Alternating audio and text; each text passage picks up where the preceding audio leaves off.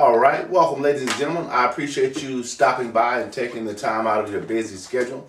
My name is Larry James. My company is Speak with Larry, and one of the things that I'm doing starting January the 1st is I'm adding a few things to my system, and I wanted to share a little bit about those things with you.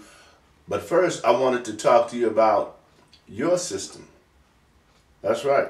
What are you going to implement new in 2020 that you've been wanting to implement, but you are still kind of straddling the fence on, right? Something that you know you can do, but you keep talking yourself out of it. What is that for you?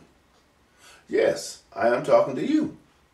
Because if you're not doing anything, then you're wasting time. And time is our most valuable asset. Now, I'm also a speaker. I enjoy getting in front of an audience, talking about things that are motivational, things that are, inspirational, things that will make you go from point A to point B. But everyone is not comfortable with that skill, and I'm aware of that because I was not comfortable with that at all in the beginning. As a matter of fact, I fought against it, but I enjoy sharing information so much that I had to figure a way to make myself okay with that. And one of those ways that I implemented was I started studying different people, watching their mannerisms and how they do things. And then another was I just stepped out, right? And when I stepped out, I received what I thought I was going to receive. The feeling that I thought would come from that, I got that. And I liked it. I liked that, right? But more than that, it required me to continue to study other people. And I like that even better because there are some really brilliant people in this world, really successful people. And some people are brilliant who aren't successful. But I'm a person who loves stories. I love to hear people's stories because we all have different journeys in this thing called life.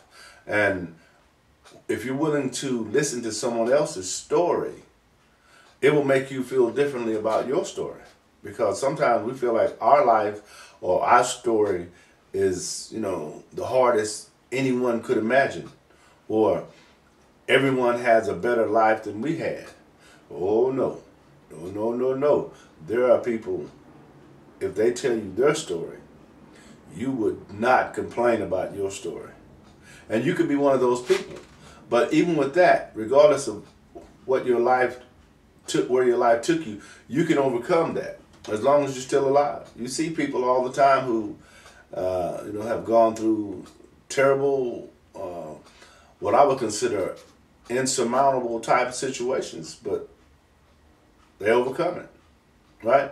So it's a choice. It's a choice. Just like this thing called life, you have a choice to do things in life now. One of the things I like about a new year coming is that it gives you an opportunity to think about changing some of the things that you did or that you've done or that you're doing, right? And by changing things, then you get the rewards of the benefits that come with that change. But you have to stick with it. You can't do it for 3 days and think you're going to get the results that you deserve because that's not how it works. You have to create a habit regularly. You have to do it regularly.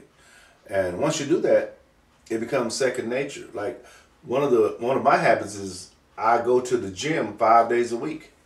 Sometimes I make a miss. Sometimes I make 2 misses. But I get back to 5 days a week as quickly as possible.